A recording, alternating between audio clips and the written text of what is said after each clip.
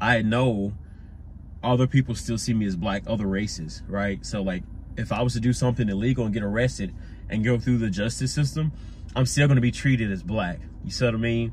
But to my black companions, my black peers, I'm not seen as black. I'm seen as someone who, I'm just gonna be honest with you. I don't care if this is taken in the wrong way. This is not my intention, but it is what it is. I'm gonna be vulnerable with you and be honest.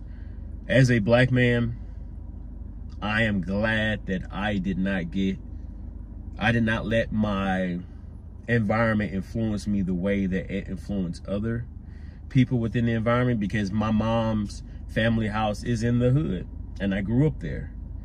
But I didn't let it affect me because I saw the criminal activity, I saw the illegal things going on, I see the killings, the shootings, I see it was a mess. You know, I see all of the sexual assault, sex offenders in the neighborhood. I seen all of that, right? All of that had a lasting impact on me, but I knew I always wanted to be different. I knew that I was different and that stuff didn't appeal to me. And so I'm just glad that controlled me, influenced me. And I'm glad the way that I grew up the way I did. I'm glad who I am now, because I take a look back and I'm like, man, those same guys, literally one of my neighbors, sex offender, did this, just got sentenced to 15 years. And I'm just kind of grateful. I know that might seem bad to say, but I'm just grateful I didn't go down that road. What's up, guys? MxBvibes with another video. If you're new to my channel, I make vlogs, music content, festivals, concerts, and I kind of just speak what's on my mind. So if you're rocking with it, like and subscribe. Let's get straight into it. For a while now, I've been wanting to kind of talk about it, but I stumbled across this video that talked about the awkward black guy, right? And such an excellent video. I recommend that you go watch it. Sometimes I feel like I don't fit within my culture as a whole. Growing up as a black man already has been difficult because the stereotypes of what it means to be a traditional black man. I grew up kind of middle class. My father did construction and my mother was a payroll manager for a big casino from where I'm from. I had the latest and the greatest, the best, and things like that. Or I would dress a certain way. I would dress preppy, especially in high school. I would dress preppy with Spurs or whatever shoes I had, and I always wore, like, you know, collared shirts and short shorts and things like that. Honestly, I would get talked about and picked on. I'm not sure about any other community, but I know, and specifically in the black community, we have such a strong hold on what we think a traditional black man should be within society. My family, I have cousins, uncles, they fit that stereotype to the T. And it's not a bad thing, it's just they fit it to a T.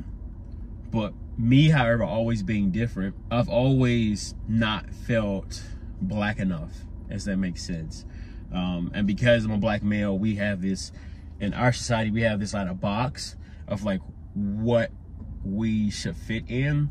Just right now, and I've talked about this on my channel before, but I think about black men that I see on television and how usually we are portrayed in such a negative light, whether that's through slavery, the use of distributing drugs, being a almost like a drug dealer or some type of gang violence. We are not portrayed in the best light.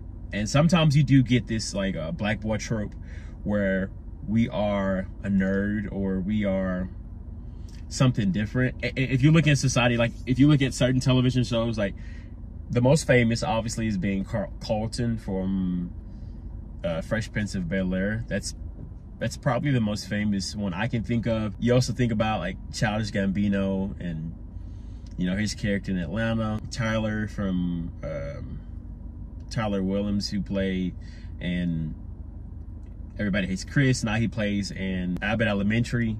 You also think about just Tyler, the Creator. You think about Kyle. These certain black men who don't necessarily fit the trope or the stereotypes of what we have to be. Because even with women, I found, particularly black women, I can't speak on other races of women, although my experience other women as well, but predominantly black women. Men go after, some would say Pookie and Ray Ray, you know what I mean, the hard, the gangster, the, you know, full of tattoos, the really like, you know what I mean, just straight tough, beat your ass type of guys within the black community. Which I understand. I understand why that would be attractive. I understand why that would be appealing. But from my perspective, I was never that. So from my experience, it was really hard trying to date black women because they never... Tyler, the creator, has his line, and I'll play it for you here. You can't relate to these things I say to these instrumentals. He talks about, like, you know, I identify so much like with him because I understand the idea of not fitting in that and wanting to, because you want to be treated equally. You want to be treated equally, but when other like people within the community treat you as like, oh, you're not black enough, you know what I mean? There's been certain things that I've done over the past years, and again, I've talked about this on my channel about being plant-based or skydiving to do certain activities, and my personality, or me liking anime, right? I love anime. Me, you know, starting to get into Dungeons and Dragons, certain, you know, sci-fi and Marvel movies. Like, I can talk to you hours about. It's certain things that I do now that I look back and I see other people doing, and I'm not really like, okay, this is just my personality. I don't see how this will make me less of who I am as a person because I like these certain things. But there, again, a lot of women who genuinely, as a black man, if you do not fit this stereotype, then you are not accepted. And sometimes it's difficult finding my way in the world because I know I belong to the black community, because like I know other people still see me as black, other races, right? So like if I was to do something illegal and get arrested and go through the justice system, I'm still going to be treated as black. You see what I mean? But to my black companions, my black peers, I'm not seen as black. I'm seen as someone who, for lack of better words, someone who is pretending. Like, I went home the past couple weeks, if you guys have been, you know, watching my channel, and I wore like, I put a picture up of my cousin and I wore like my Tyler the Creator shirt, and I wear two different Yeezys to kind of like match my hat and different things like that. And they asked me what I'm wearing, and I'm like, what do you mean? This is normally what I wear back in Texas. But, you know, it's interesting. I don't mean to rant. It's just, I see the amount of backlash that, you know, black men get. You know, it's already hard being black. It's extra hard when you don't feel like you belong. And when other people still see you as black, but trying to date within our community. And that's the thing.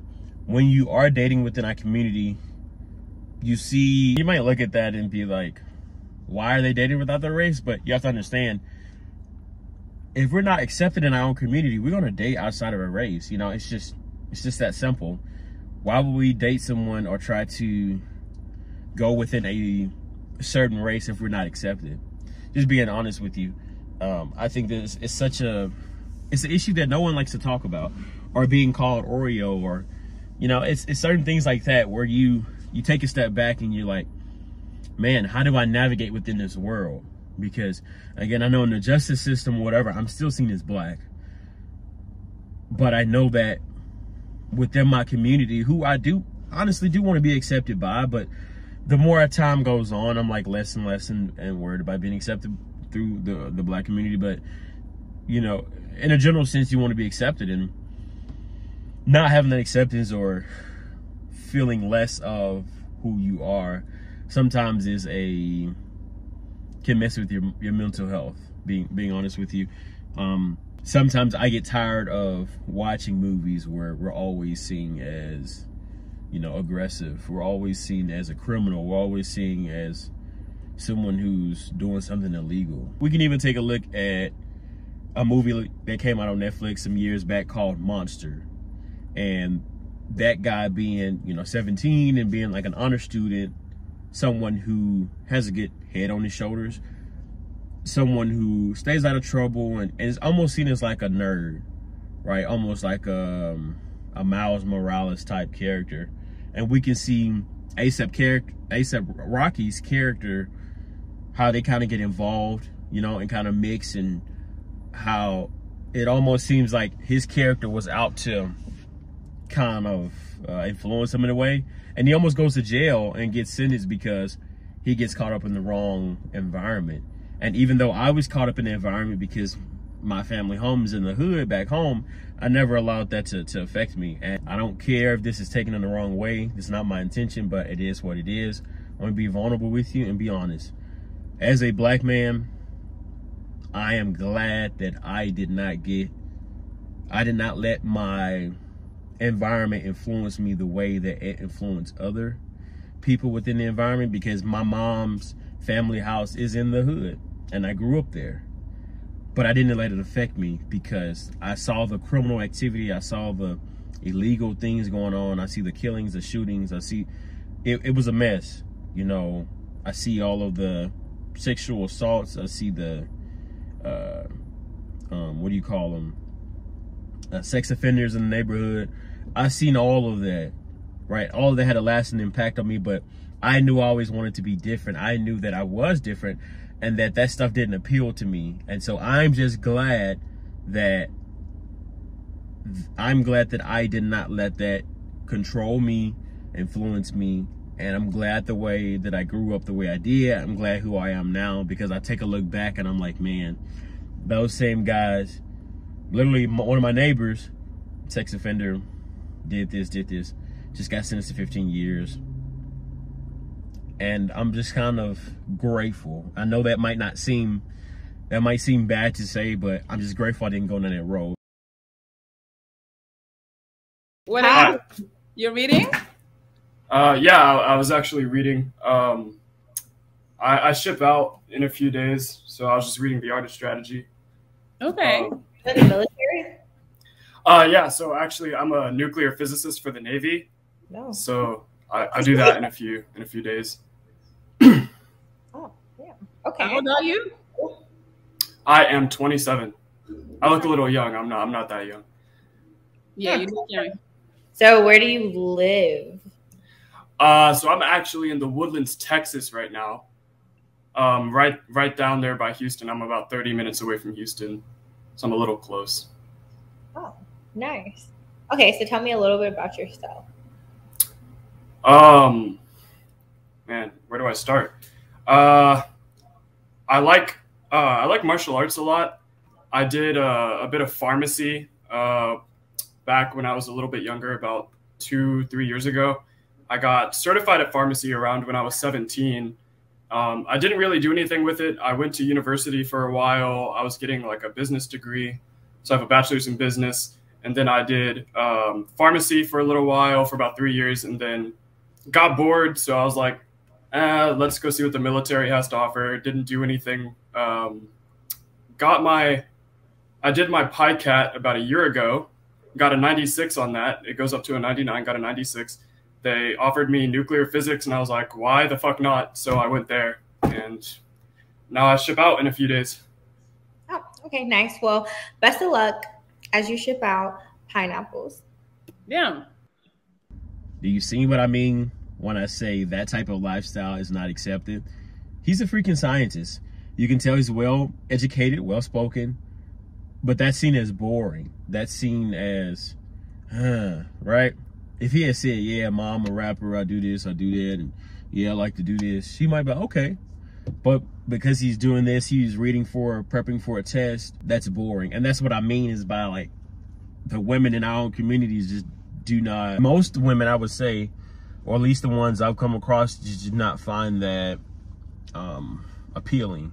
And I guess I wonder why. Like, what's the root of that, you know? What's the root of glorifying someone, you know, who is toxic, someone who is, you know, I hate to use this word, but someone who is gangster, or someone who is, you know, seen as hard, or, you know, like, why is that glorified? Like, that lifestyle is not, I don't know. I just wonder why it's glorified. So I ask you guys, this could be a rhetorical question, but like, what is the solution? Or is there a solution? Is there a solution to having the world, or particularly our own community, see us in a different light? Like, should we care that much, honestly? I say we, as I speak for every black guy. I don't, again. But should I care that certain people are, you know, within the community that don't accept me, or should I just say, you know what, I'm gonna move however I move. If they do, fine. If they don't, okay. All right. I think that's how I'm moving now, and honestly, you get numb to it because it's repeated so much. You know, when you see stuff like the fact that I got an anime, you know, tattooed on my arm right here, like I see the things, you know, and I hear them a lot every day, you know, online and social media and different things.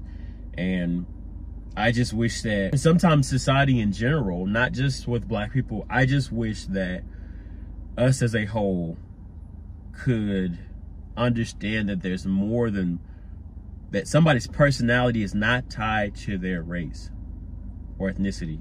Somebody's personality is not tied to their race or ethnicity, and that there's different subgenres of every different race. And just because you have been programmed to think this is one dimensional of what a black man should be, this is how he should act, that there's so many infinite amount of ways, not only as a black man, but as human beings, that we can act. And if you would get out of that tunnel vision and understand that we are complex and that we have, you know, different personalities, and that does not make us weak, that does not make us feminine, that does not make us weird or trying to be somebody else, that doesn't make us gay, that doesn't make us all the other names that people like to throw around when you're being proper, or you're trying to move up in your education, or you're doing some type of activity or some type of art that you love that's not necessarily mainstream or things like that. Just understand that we are complex, okay? I don't know who needs to hear this, but if this does fit you, just know I am here for you. I understand what you're going through, and my advice, and I'm talking to myself just as much as I'm talking to you guys, or I'm talking to you specifically, I would say just keep moving how you're moving. No matter what it is, just keep pushing, keep grinding, and all of the negative stereotypes that we see in culture, don't let it affect you. Don't let your environment affect you. You just keep being you, because the world does need your uniqueness, okay? I'm saying it to myself as well. The world needs your uniqueness. And I'm here if you want to talk. You can email me. Thanks for watching, guys. Like, comment, subscribe. Share this with one of your friends. Thanks for watching, and I'll see you guys in the next video.